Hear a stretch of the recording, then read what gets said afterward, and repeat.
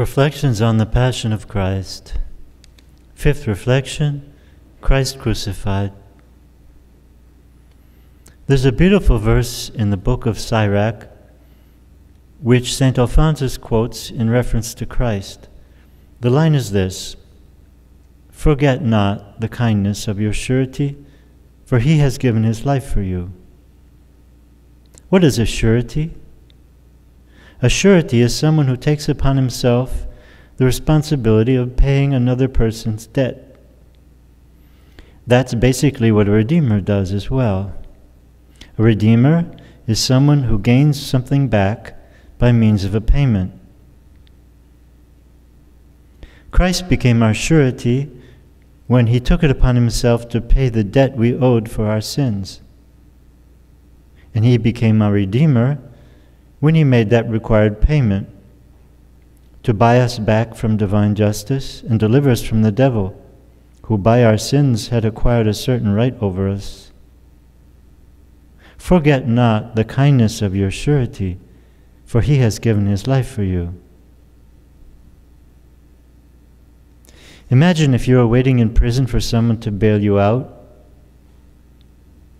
Imagine even more if you were condemned to the death penalty and someone came to take your place. I think you would be more than grateful. Jesus did that for us. Jesus did that and more for us. Are we grateful to him? If a policeman or a fireman were to give his life to save mine, could I ever forget him? Wouldn't I keep a photo of him always, to keep alive the memory of what that good man did for me? My heart would obligate me to do it. Do you have a picture of Jesus in your wallet? Do you have a crucifix on your wall at home? Forget not the kindness of your surety, for he has given his life for you.